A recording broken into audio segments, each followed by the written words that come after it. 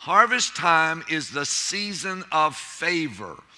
And let me just give you a natural analogy to a spiritual point. In the natural, when you sow seeds, you sow them for an appropriate time.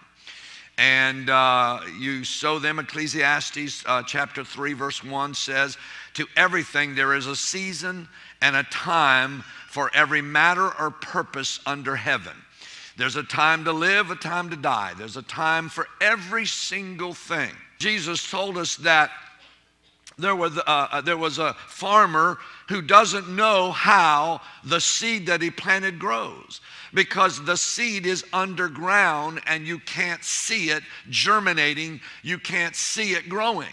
So the Bible says, Jesus said that the farmer, he doesn't know how it grows, but that he has faith and expectation that what he put in the ground will one day turn out to be his crop. And that's the way Christianity is. We have to live our lives in a constant place of faith, where what we've sown, we trust will come back. And we believe that we can't see it, but we believe it's coming. How many of you hear that? And you need to understand that you're living your life in a daily cycle of a wash machine sort of effect. And you're spinning around and you're going through all this, and you've sown and then you never see the reaping. And you wonder, why isn't there any reaping in my life? Why is it that God would take two men and bless one and not bless another? God is not a respecter of man. God He chooses to bless those that He chooses to bless. But God blesses us. Come on now.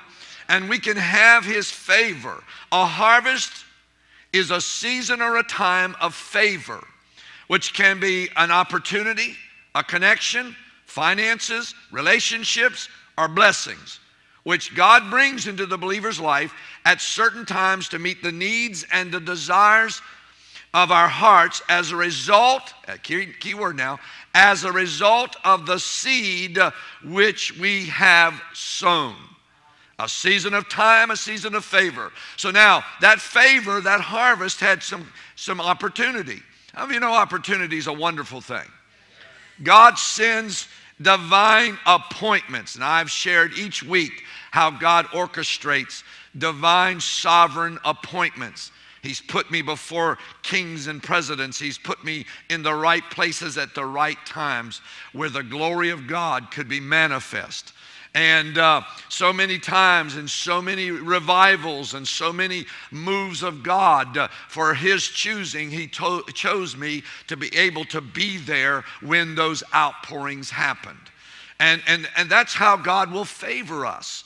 He'll cause the opportunities that the world is killing for them to come your way.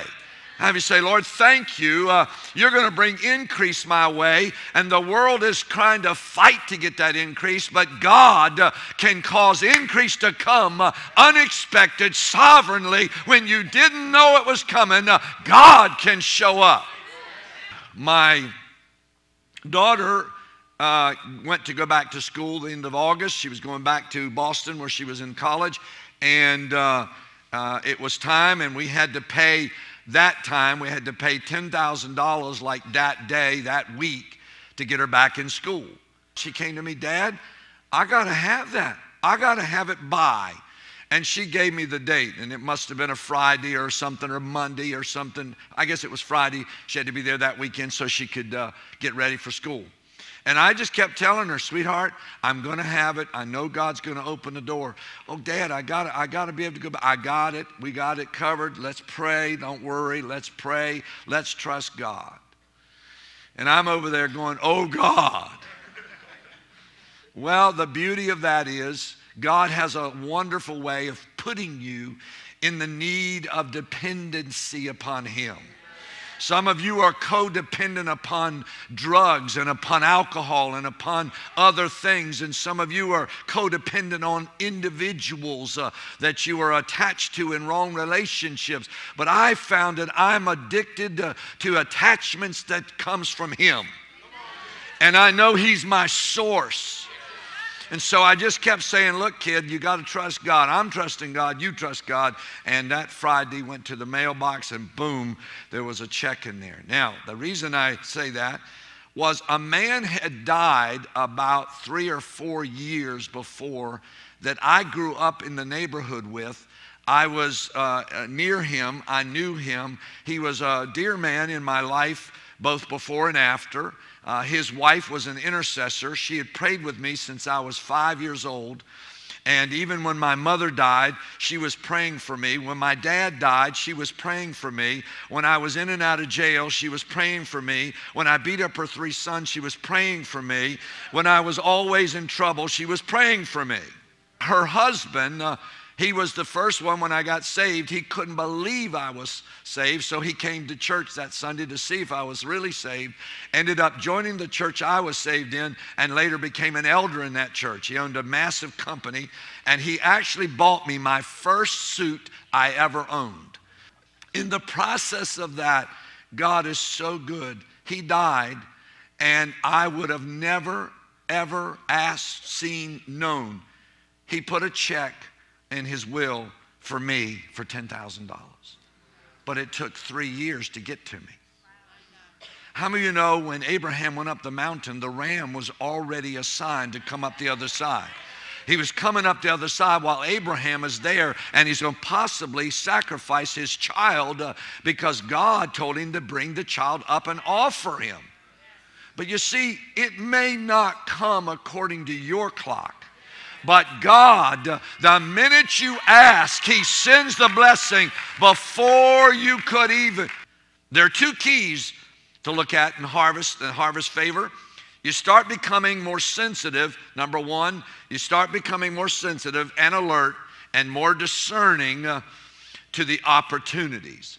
So that's the first one. The key here for a harvest favor, for you to walk in that favor, is that God will make you alert and make you more sensitive that the favor of God could be coming your way. And the contacts and all that you come in touch with and the favor and the blessing that's coming in your life. And the second thing that happens is your environment. So you have opportunity and you have environment. If you're a farmer, you have to believe for the opportunities of a good rainstorm to water your gardens, etc., etc. There's a story today that will help me kind of say what I'm going to say here and just finish this up. But I came across it some years ago. It's called The Poor Farmer and the Chessboard. Kind of an unlikely combination. The poor farmer and the chessboard. Now listen good. There was a poor farmer who faithfully attended his field. Although he was poor, he was also very, very clever and was a great fan of the game of chess. One day he was working in his field and with his pitchfork, turning over the dry stalks of grain, gathering the hay into the bales so he could feed his animals.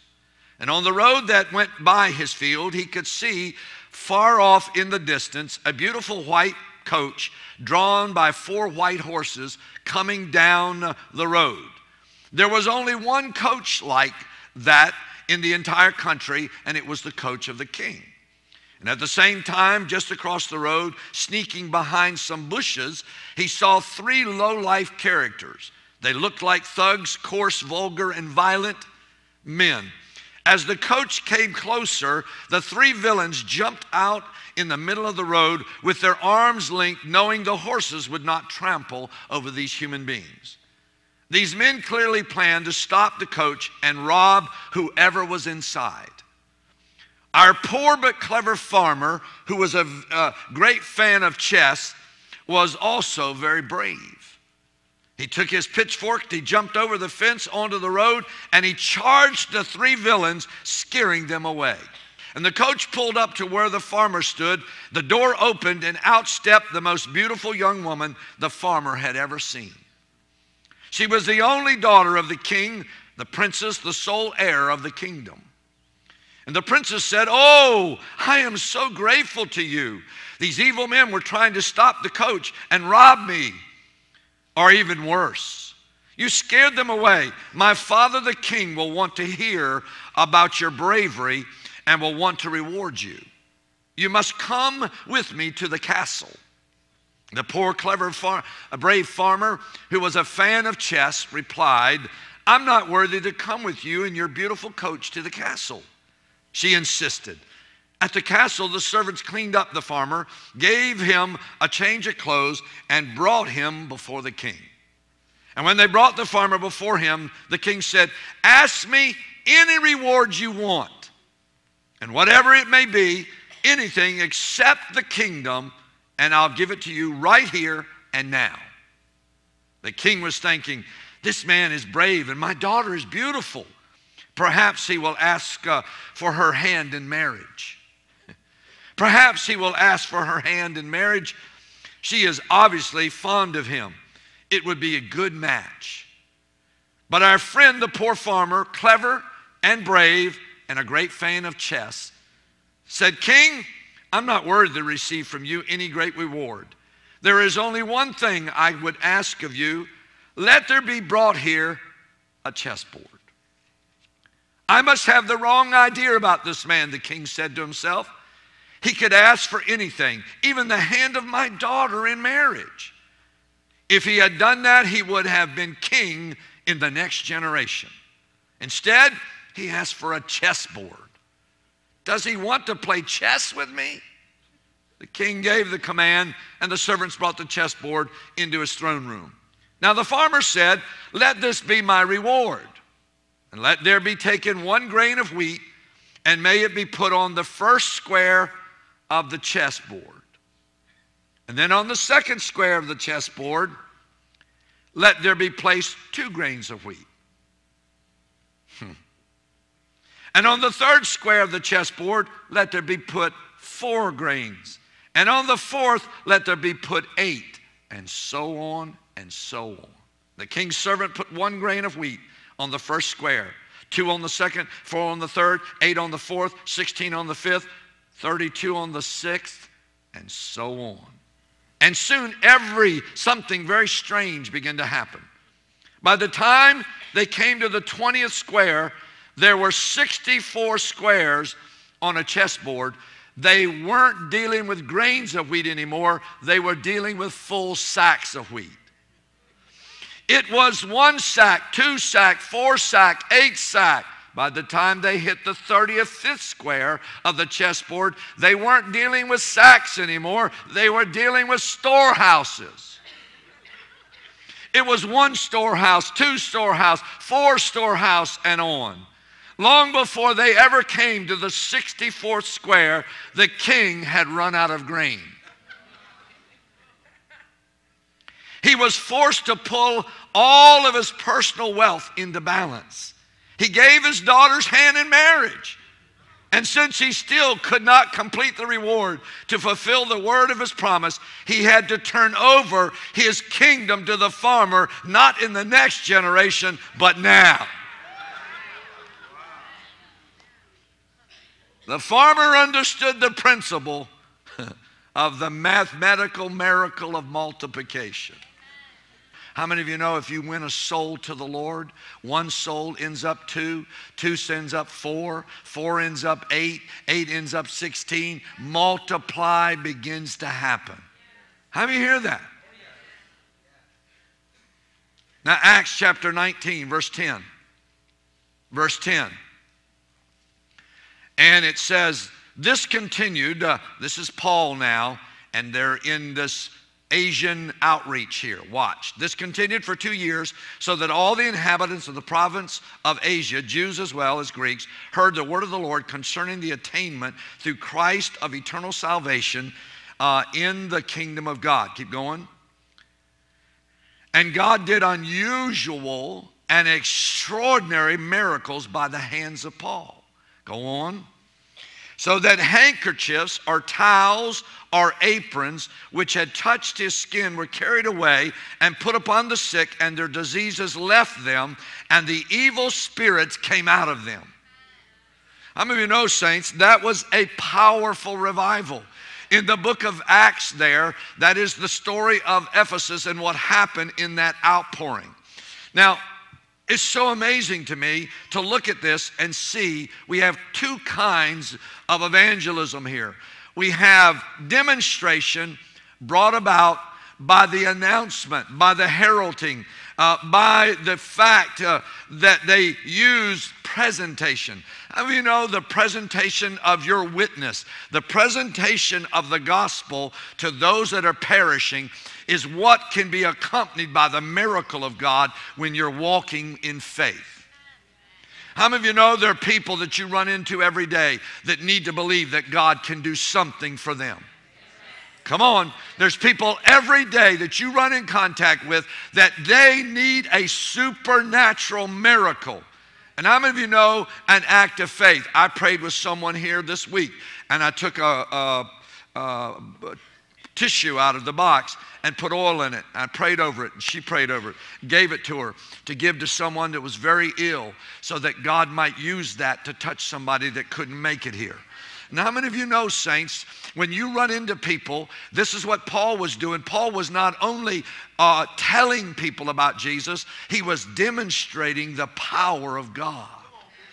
Acts 19, and go back to verse 8. Thank you. And he went into the synagogue, and for 3 months he spoke boldly, persuading and arguing and pleading about the kingdom of God.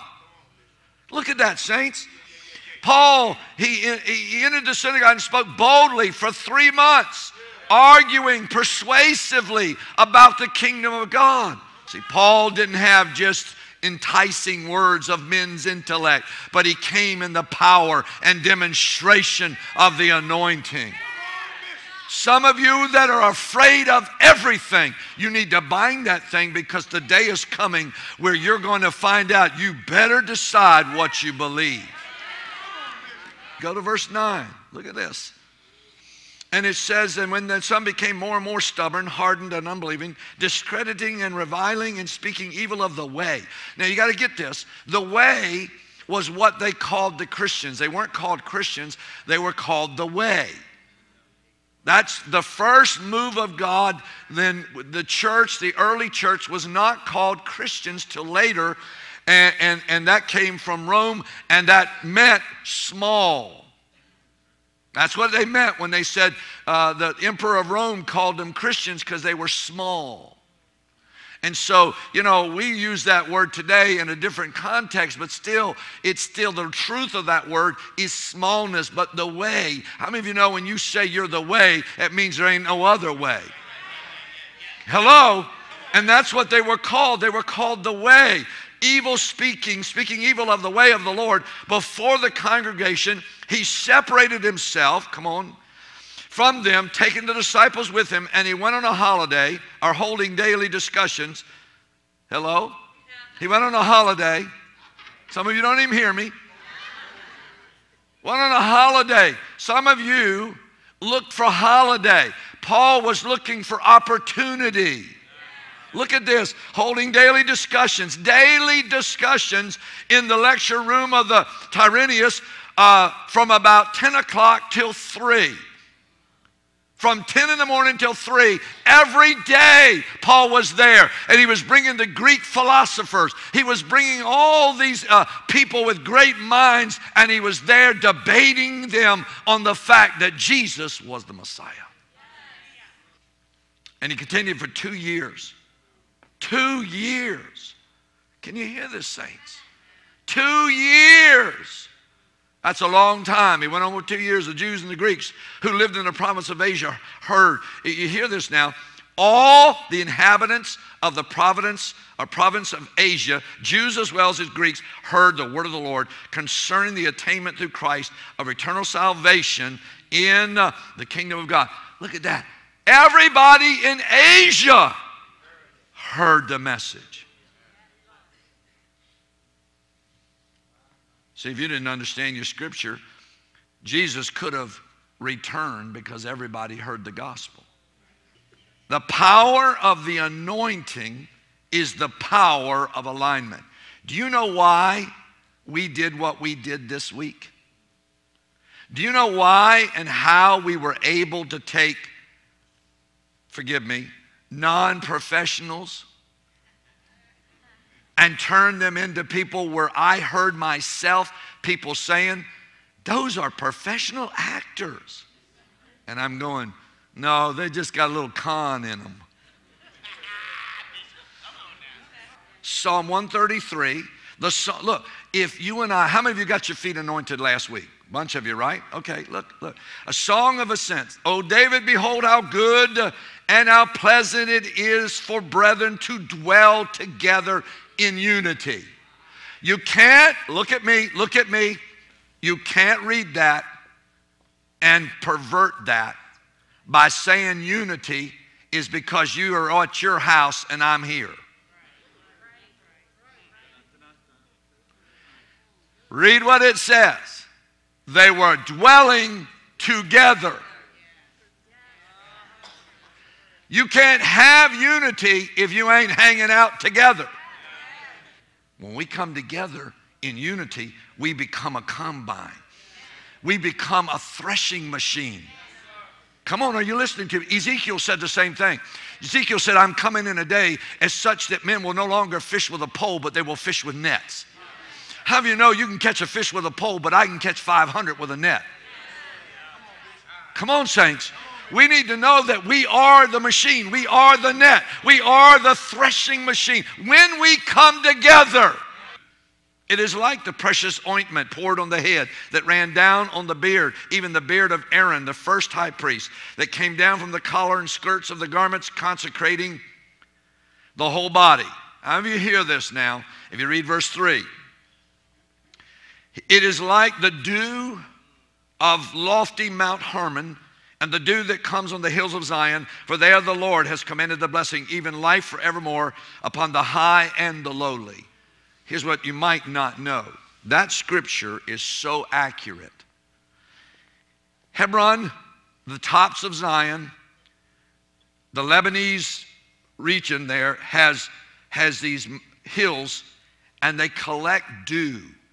On the mornings, the dew is so thick that you could scoop it up into water. The dew rushes down the hill, goes into the Jordan, and goes into the Dead Sea. That's how much. And it puts in there tens and tens and tens of thousands of gallons of water, started out with dew and ends up rushing into the Dead Sea.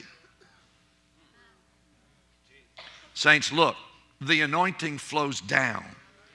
The woman that touched the hem of his garment, she got the greater anointing because it had flowed down. Do you know that when you get the body perspective right, saints, when the head is anointed, come on now, when the head is anointed and there's a flowing down, then the anointing that comes down to the feet gets even more anointed. Are you listening to me today? The modern church today produces fans instead of disciples. The anointing flows down. It is never to be touched by flesh. It touches the head, those who rule, and then the rest of the body. What we witnessed this week is when God's people get into alignment and proper order and anoint their head, then the anointing falls down until their cup is full. Psalm 23 verse 5 says, Thou anointest my head with oil, and my cup runs over. Church has got it so screwed up. God gives every church a head. In a marriage, there's a head. Husband, wife, There's a head. You don't have a head, you got a decapitated thing. If you got two heads, you got a monster. But you have a head so that you have a body. And when you have a body, then the body in a right alignment can really walk in the anointing. And every place you walk, your feet are anointed and the oil drops down. And you got your feet anointed here last week. So everywhere you go, the Bible says He gives you as an inheritance. Where you put your feet is yours. Have you remember who's the inheritance? You are the inheritance of Christ. You're His inheritance. Like I put my wife's inheritance in the bank. that's protected. Jesus put himself in you. You're his inheritance. He's going to protect you. He's going to fight for you. He's going to be with you. But you got to understand, he's anointed your feet to bring the gospel. There was a young boy who was in an automobile accident in Australia, and his head was cut off. His head was severed. All but part, his flesh part, but his spine was cut right off. They took him in surgery for hours and hours and hours and hours. And they were able to sew him and put him back together. They put his head back on. It's the first time. And you know, today, we saw a thing the other day where a man had lost his hand. They sewed it to the back of his calf. So his hand was hanging off the back of his calf for a period of time so that it could be grafted back into the body. And then they took it and put it back on, and they sewed it on, and now his hand works. Isn't that marvelous? People that have lost eyes, they've put them back on. People that have lost limbs, they've been able to sew them back on. But you know what, saints? Just as marvelous as that is, there are people today that have lost limbs. In Iraq, Iran, how many of these boys and girls have lost their legs? And they left them in a Jeep. They left their leg in a Jeep. They left their arm in some old dirty field because an IED blew up and they lost their arm, left it there. You know, the church goes through the day of life of battle, and there are many that are in the body and the limb has been cut off and it's laying somewhere just dying. And God can do a miracle. God can sew you back to the body. God can put you back onto the body where he can graft you in again. He can put you back into that functioning body and make you healthy so that you can be a working member, every joint supplying, because we're part of the body.